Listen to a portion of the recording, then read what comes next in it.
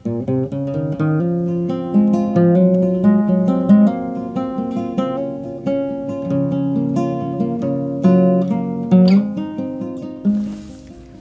ดีครับท่านผู้ชมที่ชมช่องนาราอาร์ตทาง YouTube และผู้ที่สนใจในการวาดภาพสีน้ำมันนะครับวันนี้ผมก็มาเจอกับท่านผู้ชมอีกแล้วในคลิปการวาดภาพเป็นภาพของลูกค้าคุณลูกค้าที่นำภาพคุณพ่อมาวาดก็ท่านก็ใส่เสื้อเป็นเสื้อสีกรมท่าครับก็วัยของแกก็ประมาณสัก60ขึ้นนะครับประมาณ60ขึ้นก็มีริ้วรอยก็คือเหมือนคุณพ่อผมครับพ่อผมเนี่ยอยู่ต่างจังหวัดแกก็ชอบแต่งตัวประมาณนี้ใส่เสื้อที่เป็นเสื้อเขาเรียกเสื้อซาฟารีก็คือเสื้อออกสีกรมท่านะใส่คนต่างจังหวัดใส่แล้วก็จะดูแบบหน้านับถือครับใส่แล้วดูดีครับก็ผมก็ได้มามีโอกาสได้วาดก็ลักษณะก็คิดถึงพ่อเลยครับคิดถึงพ่อของผมเองที่เคยในสมัยเด็กก็แกก็อายุก็น่าจะอ่อนกว่านี้แกเสียประมาณอายุ52นะครับก็เวลาผมเขียนไปผมก็คิดถึงพ่อไปว่าแกเคยใส่ชุดแบบนี้ครับก็อันดับแรกที่ผมลงก็คือร่างภาพด้วยสีน้ำตาลหลังจากที่ร่างด้วยดินสอเสร็จก็ร่างสีน้ำตาลปล่อยให้แห้งปล่อยให้เส้นที่ร่างแห้งแล้วก็มาลงสีเนี่ยครับก็สังเกตว่าผมจะไล่จากความเข้มข้างๆแก้มไปครับตั้งแต่หัวคิ้วไปจนถึงข้างแก้มแล้วก็ไล่มาตรงข้างใบหน้าเนี่ยครับก็เป็นสีเนื้อนะสีที่ผสมออกมาก็จะเป็นที่เป็นเงาก็จะมีพวกโทนสีม่วงแล้วก็มีสีน้ำเงินแล้วก็มีสีเยลโล่โอ๊กที่อยู่ที่เป็นสีเข้มๆข้างๆผมครับส่วนที่ไล่ออกมาก็จะเป็นสีเยลโล่โอ๊กสีแดงแคดเมียมก็ผสมออกมาให้เป็นสีเนื้อที่มีความมีเลือดมีเนื้อครับเนี่ยครับขั้นตอนนี้ก็คือลงความเข้มของขอบที่เป็นผมนะมันจะสามารถที่จะควบคุมน้ำหนักได้ดีถ้าเราลงเข้มก่อนนะครับเหมือนหลายๆคลิปที่ผมทำมาครับที่ผมแนะนำหรือว่าผมบอกวิธีการเขียนมาก็ประมาณนี้ครับก็คือลงเข้มก่อนคือสีน้ำมันนี้ก็จะไล่จากเข้มหาอ่อนนะก็คือลงจากความเข้มแล้วก็ไล่มาเป็นสเต็ปมันก็จะมีอยู่4น้ำหนักคือเข้มสุดรองเข้มสว่างแล้วก็สว่างสุดมันจะมีอยู่4น้ำหนักที่ผมเลือกที่จะทำนะแต่ว่าช่างบางคนเขาก็อาจจะมีวิธีเขียนที่ไม่เหมือนกับผมอาจจะมีอะไรยิบย่อยออกไปก็แล้วแต่ว่าผมเขียนสไตล์นี้ออกมาในแนวนี้ครับจริงๆแล้วการเขียนภาพมันก็มีอยู่4-5-6วิธีนะ5-6วิธีที่จะเขียนออกมาแล้วก็ได้ความเป็นคนได้คือเขียนออกมาให้เหมือนจริงได้ก็มีอยู่5-6วิธีก็คือการเขียนภาพคนนี่เราจะตะบี้ตะบันเขียนอย่างเดียวไม่ได้ก็มันก็มีหลักอยู่ก็คือคลิปที่นำมาเสนอเนี่ยก็คือคนที่พอจะมีพื้นฐานเรื่องโครงสร้างของใบหน้าแล้วก็รู้จักสัดส่วนของใบหน้ามามั่งแล้วหรือว่าใครที่ไม่รู้จักสัดส่วนก็สามารถที่จะเรียนรู้ได้นะครับมันก็ไปฝึกควบคู่กันได้แต่ผมก็คลิปการร่างการอะไรผมก็ทำมาหมดแล้วก็การใช้สีตั้งแต่การผสมแม่สีผมก็ทำมาหมดแล้วขั้นตอนที่ผมมานำเสนอก็คือเขียนภาพคนเลยก็คือเขียนออกมาให้เป็นคนเลยครับก็คือคนที่ดูผมว่าก็น่าจะได้ประโยชน์นะก็ดีกว่าไม่ดูครับดีกว่าไม่มีอะไรดูเลยเป็นตัวอย่างเลยที่ผมทำคลิปออกมาก็คือให้ท่านผู้ชมได้เห็นว่าการลงสีสเต็ปของการลงสีเป็นอย่างไรแต่ถ้าผมไม่ทำเลยก็ท่านผู้ชมก็จะไม่ได้เห็นเลยมันก็อย่างน้อยได้เห็นผมเขียนเป็นตัวอย่างมันก็ยังดีกว่านะครับสำหรับท่านที่ยัง ยังกำลังหัดเขียนภาพหรือว่าไม่มีประสบการณ์การใช้สีหรือว่าการคือผมแนะนำตั้งแต่การสีน้ำมันก็ย้อนกลับไปดูก็จะมีคลิปหลายๆคลิปที่ผมทำค่อนข้างจะครบเลยนะครับก็คืออันนี้เป็นขั้นตอนการเขียนภาพเหมือนก็ผมมีโอกาสผมก็ทำคลิปออกมาเพราะว่าย้ำทำไปดูซ้ำๆมันก็น่าจะได้อะไรเยอะขึ้นดีกว่าไม่ดูอะไรเลยครับเนี่ยครับก็อันนี้เป็นการเขียนแบบไม่ได้ย่นเวลาให้ไวก็คือตามธรรมชาติเลยก็จะเห็นช้าๆเลยว่าผมผสมสียังไงครับเนี่ยก็จะอันไหนที่เป็นเงาสีที่อยู่ในเงาก็คืออย่าไปแตะก็คือหลักการง่ายๆการใช้สีนะจะใช้สีอะไรก็ช่างสีแสงสีที่อยู่ในฝั่งเงาควรจะเป็นเงาควรไม่ควรที่จะเอาสีพวกสีแสงมาอยู่ในเงาครับหมายถึงว่าข้างแก้มที่มันเป็นเข้มหรือว่าเป็นเงาเข้มเราไม่สมควรที่จะไปแตะพวกโทนสีเหลืองหรือว่าสีที่เป็นแสงครับสีเหลืองอ่อนเหลืองเข้มอะไรอย่างเงี้ยแต่ส่วนที่อยู่ในเงาก็เราก็จะแตะพวกสีม่วงสีน้ำเงินหรือว่าสีดำผสมออกมาเป็นสีเทาอยู่ในเงาอย่างเงี้ยมันก็จะได้รูปภาพมันถึงจะมีมิติมีคนถามว่าผมเขียนใช้ลินสีดยังไงคือผมไม่ได้ให้เห็นลินสีดนะครับเอาง่ายๆก็คือเราจะแตะลินสีดตลอดนะครับก็คือแตะสีน้ำมันแล้วไปจิ้มลินสีดน้ำมันลินสีดก็คือกะเอาเองว่าให้สีมันเหลวๆครับพอเขียนแล้วสีมันเหลวมันลื่นมันไม่มีหลักการอะไรมากมายก็คือเวลาเราเขียนไปเราจะรู้เองว่าควรแตะน้ำมันลินสีดตอนไหนก็คือแตะน้ำมันลินสีดตลอดให้มันมีความลื่นไม่หนืดนะครับเนี่ยเห็นไหมผมก็จะแตะน้ำมันลินสีดแล้วก็มาเช็ดก่อนบางทีเราแตะเลยเราไม่ได้ไปแตะน้ำมันลินสีดแตะสีปุ๊บเราไม่ได้ไปจุ่มเขียนเลยนะเราต้องมาแบบเรามาขยี้ผู้กันก่อนขยี้ผู้กันให้มันคือให้สีมันเข้ากันก่อนแล้วค่อยไปลงกับภาพครับสังเกตว่าตรงที่อยู่บนปากนี่ก็ผมจะใช้สีเขียวแซบกรีนนะสีเขียวที่มันออกคือหนวดคนที่คนแก่คนที่มีโกนหนวดแล้วมันก็จะมีเขียวๆอยู่ก็ใช้สีพวกสีเขียวแซบกรีนผสมสีผสมขาวแล้วก็ผสมพวกสีที่มันเป็นสีเข้มสีเทาสีอะไรเงี้ยก็ไปผสมแล้วก็ไปแต้มไอ้ตรงที่เป็นช่วงที่เป็นเคราเป็นอะไรบนปากเนี่ยครับก็จะมีโทนสีออกอมเขียวๆนะที่เป็นเคราของคนที่ค่อนข้างมีอายุก็จะมีเครามีหนวดนะครับก็คือการเขียนภาพของผมเนี่ยก็คือการวางสีผมไม่ได้ไปไล่สีครับก็วางสีตรงนู้นตรงนี้สังเกตว่าผมจะไม่ไล่เป็นจุดๆนะผมจะก็คือจะเช็คไปด้วยเขียนไปด้วยเช็คความห่างของปากของจมูกของตาไปด้วยครับก็คือถ้าเราเขียนบางทีเราเขียนไล่เป็นจุดๆไปมันก็เหมือน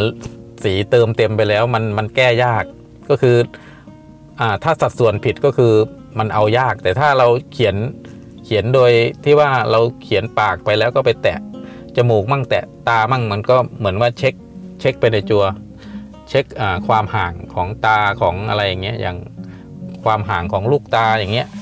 หูยาวถึงไหนอะไรอย่างเงี้ยเราก็วัดไปด้วยก็คือการเขียนภาพมันก็เหมือนการทำสมาธินะครับมันก็คือเราก็จดจ่ออยู่กับรูปภาพเราไม่ไปคิดอย่างอื่นนะครับก็คือทิ้งไปทุกอย่างเลยก็คือหลักการง่ายๆก็คือการเขียนภาพก็คือทิ้งทุกอย่างไว้เบื้องหลังแล้วรูปภาพอยู่เบื้องหน้าเราครับก็คือการที่ผมมานั่งบอกอย่างนี้ไม่ใช่ว่าจะมาสอนนะครับมาสอนให้ใครทำตามอย่างงู้นอย่างนี้แต่ว่าที่ผมมานำเสนอก็คือให้เห็นการทำงานของผมใครจะเอาไปลอกเลียนแบบก็ได้หรือว่าไม่ลอกเลียนแบบก็ได้ก็ทำตามแนวทางของตัวเองที่คิดว่ามันดีกว่าก็ได้แต่ผมก็มานำเสนอในแนวทางของผมนะการเขียนเนี่ยครับก็ช่วงที่ผมกับหน้าผากที่เชื่อมต่อกันอยู่เนี่ยผมทำภาพไม่ช้าตามปกติจะได้เห็นกันชัดๆเพราะว่าส่วนมากคลิปผมก็จะเร่งความไวแล้วก็บางทีท่านผู้ชมก็ดูไม่ทันเนี่ยครับก็จะเชื่อม สีเขียวช่วงระหว่างหน้าผากกับผมก็จะมีสีเขียวเนี่ยกลับมาไวแล้วครับถ้าสมมุติว่าไม่ย่นเวลาเลยก็คลิปก็นานเกินไปก็อาจจะไม่ทันใจท่านผู้ชมบางทีชมคลิปก็อาจจะกดข้ามนะครับกดข้ามอยากจะดูว่าอยากเห็นไวๆว่ามันเหมือนยังไงไม่เหมือนยังไงแต่ถ้าคนที่สนใจอยากจะเขียนให้ได้ภาพให้ได้ความรู้จริงๆก็อย่าไปกดข้ามมากก็คือเอากดข้ามพอสมควรก็คือดูขั้นตอนให้จบอะครับก็จะได้อะไรที่มันแบบได้อะไรที่มันครบถ้วนขั้นตอนนี้ก็จะมาลงแบ็กกราวด์ภาพนี้ผมตั้งใจให้เป็นสีน้ำเงินเทาแล้วก็มีสีที่เป็นสีน้ำตาลเบรกเข้าไปครับก็คือให้ดูมีความออกก็คือทำยังไงให้ทำให้แบ็กกราวด์ผลักใบหน้าออกมาให้มีมิติออกมาครับก็มีความฉ่ำผมจะใช้สีโทนที่ว่าเขียนออกมาแล้วดูฉ่ำๆนะครับการที่จะสอนให้คนเขียนรูปภาพมันยากมากนะครับเขียนได้ก็คือสอนสยครับก็คือไม่ใช่สายันสัญญานะครับก็คือสอนยากสอนเย็นอย่างเขาบอกแต่ก็คือต้องลงมือทำด้วยนะครับก็คือคุณทำคุณก็ได้คุณทำน้อยคุณก็ได้น้อยทำเยอะก็ได้เยอะเนี่ยครับก็ผมก็ลงแบ็กกราวด์เสร็จผมก็มาลงเสื้อที่เป็นเสื้อสีกรมท่าครับเขาน่าจะเรียกสีกรมท่านะเนี่ยครับผมจะใช้โทนแบ็กกราวด์คล้ายๆกับดึงเสื้อกับแบ็กกราวด์ให้เป็นอยู่ในแบบโทนใกล้เคียงกันนะครับก็จะทำให้รูปภาพดูสมูทดูไม่ขัดแย้งมันก็จะดูแบบทำให้รูปภาพดูแล้วมันดูกลมกล่อมพูดกันภาษาชาวบ้านก็คือดูแล้วกลมกล่อมเนี่ยครับก็หลังจากที่ผมวางน้ำหนักวางสีเสร็จผมก็จะมาเกลี่ยแล้วก็ลงสีไปในตัวด้วยนะครับลงสีไปด้วยอันไหนที่มันยังขาดเกินเราก็แต่งเติมเข้าไปทับเข้าไปเนี่ยครับก็เกลี่ยไปด้วยแล้วก็อันไหนที่ขาดหายไปเราก็เพิ่มเข้าไปน้ำหนักหรือว่าแสงเนี่ยครับผู้กันที่ผมลงเนี่ยมีคนถามว่าผมจุ่มตอนไหนอะไรตอนไหนก็คือผมเขียนไปด้วยผมจุ่มน้ำมันลินซีดไปด้วยแล้วก็เช็ดผู้กันไปด้วยครับเช็ดผู้กันก็คือเราก็จุ่มน้ำมันลินซีดนิดๆแล้วก็ไปเช็ดกับเศษผ้าเป็นเสื้ออะไรก็ได้ที่เศษผ้าครับก็เขียนไปด้วยเช็ดอยู่ข้างล่างนะครับที่ผมวางไว้ข้างล่างตรงที่รูปภาพมันจะมีที่วางอยู่ผมก็เช็ดพวกผ้านี่แหละก็เช็ดเสร็จก็มาเขียนต่อเนี่ยก็ขั้นตอนนี้ผมใช้ผู้กันอย่างนี้เขาเรียกคล้ายๆไม้กวาดเขาเรียกผู้กันพัดนะครับหลังจากที่เกลี่ยด้วยผู้กันที่เป็นผู้กันปกติแล้วก็มาเกลี่ยให้ซอฟต์ให้นุ่มขึ้นก็ใช้ผู้กันพัดก็คือแบ็กกราวน์นี้ถ้าเราเกลี่ยไม่ทันมันก็อาจจะมีความแข็งนะครับก็คือสีไม่เข้ากันผมก็เกลี่ยให้ทันเวลาชั่วโมง2ชั่วโมง3ชั่วโมงแล้วแต่เนี่ยครับพอเกลี่ยเสร็จก็ขั้นตอนนี้ก็คือวันหลังนะครับจากสีที่แห้งแล้วก็เก็บรายละเอียดมามั่งแล้วก็ข้ามขั้นตอนมานิดหน่อยก็คือใกล้เคียงความเหมือนขึ้นมาแล้วผมก็มาแตะแสงนะครับแตะแสงที่เป็นแส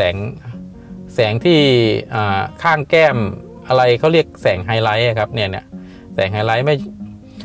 แสงรีเฟกก็คือแสงที่กระทบตรงๆปลายจมูกหรือว่าแสงในลูกตาที่มันแบบแรงๆก็คือแสงรีเฟกก็คือแสงสะท้อนกลับครับแต่ข้างๆแก้มซ้ายขวาก็จะมีแสงรีเฟกที่ออกฟ้าเหลือบๆแสงไฮไลท์ครับแสงไฮไลท์เขาเรียกไฮไลท์มันก็จะทำให้รูปภาพมีความกลมครับคือการเขียนรูปภาพเราอย่าไปแต่งเติมมากก็คือให้ใกล้เคียงกับรูปถ่ายไว้ก่อนแล้วก็สำหรับคนที่เขียนใหม่ๆนะก็คือเขียนให้ใกล้เคียงกับรูปกับต้นฉบับไว้ก่อนพยายามทำน้ำหนักหรือว่าแสงเงาให้มันใกล้เคียงกับรูปจริงไว้ก่อนก็มันจะได้แบบก็คือการลอกรูปถ่ายนี่แหละครับส่วนน้ำหนักที่จะเข้มสุดสว่างสุดเราก็สามารถที่จะแต่งเติมจากรูปจริงได้เพราะว่ารูปจริงไม่มีความชัดเจนอย่างเงี้ยแสงคลุมเครือแสงไม่ชัดเจนเราก็สามารถที่จะแตะแสงให้มีความชัดเจนได้สำหรับคนที่มีความเข้าใจ สูงก็จะมีความแม่นคำว่าเขียนรูปแม่นไม่แม่นไม่ใช่ว่าเราจุ่มสีแม่นนะครับไม่ใช่อย่างนั้นไม่ใช่ว่าไปแตะตรงนู้นตรงนี้แม่นหมายถึงว่าแม่นในเรื่องของน้ำหนักแสงเงามีความเข้าใจสูงเนี่ยครับเขาเรียกความแม่นยำในความคิดการกระทำครับเนี่ยครับขั้นตอนนี้ก็น่าจะมาแตะที่ดวงตานะน่าจะเป็นดวงตาที่แสงรีเฟล็กในลูกตาดำครับเนี่ยครับอันนี้ก็ทำภาพให้ช้าหน่อยมันจะได้เห็นการผสมสีก็คือสีที่ผมผสมมานี้ก็ไม่ใช่ก็มันไม่ใช่ขาวเลยก็ผสมสีเจือน้ำเงินมีอะไรมีสีตุ่นผสมอยู่มั่งเพราะว่าผมจงใจไม่ให้แบบแสงมันจ้าเกินไปเดี๋ยวมันจะโดดเกินไปก็ใช้สีที่มันออกตุ่นนิดนึงก็แตะเนี่ยครับสังเกตว่าลูกตาก็ผมพยายามเขียนให้ดูแล้วมันดูฉ่ำนะตรงหัวตาเห็นไหมครับที่เป็นสีชมพูแดงตรงหัวตาผมก็จะใช้พวกสีแดงผสมสีแดงออกส้มๆนะผสมแล้วก็ลงไปตรงหัวตามันก็จะทำให้ลูกตามีเขาเรียกว่ามันมีเลือดหล่อเลี้ยงอยู่ครับตรงหัวตาแล้วก็ส่วนตาดำดวงตาก็แยกให้ดีนะครับก็คือเขียนยังไงให้มีความฉ่ำในดวงตาดำนี่ก็มีความฉ่ำของน้ำก็คือเขียนยังไงให้มันมีให้รู้ว่าลูกตาดำมันมีน้ำหล่อเลี้ยงอยู่เนี่ยครับก็เสร็จสมบูรณ์การที่รูปภาพเสร็จสมบูรณ์ก็คือการได้เซ็นชื่อนี่แหละครับเนี่ยครับก็ภาพนี้ก็ไม่ได้เขียนให้ไม่ได้เขียนแบบนุ่มมากก็คือแยกน้ำหนักแสงเงากล้ามเนื้อออกมาสังเกตว่ารูปภาพของผมจะไม่นุ่มมากนะครับแต่ว่าพอถอยออกมาแล้วก็จะมีมิติมีความนุ่มเองผมไม่ใช่คนเขียนภาพที่จะเนียนถึงขนาดแบบเนียนไม่มีรอยไม่มีริ้วรอยแต่ว่าผมเขียนภาพพอถอยดูแล้วถอยสักประมาณ2 เมตร 3 เมตรก็จะเห็นความเหมือนออกมาครับเนี่ยครับการเขียนภาพคือการหลอกว่าเขียนให้เหมือนมีมิติก็คือมีเล่ห์เหลี่ยมในการเขียนนะครับขอบคุณมากครับที่ติดตามรับชมอย่าลืมชมคลิปต่อไปแล้วก็อย่าลืมกดติดตามนะครับขอบคุณครับสวัสดีครับ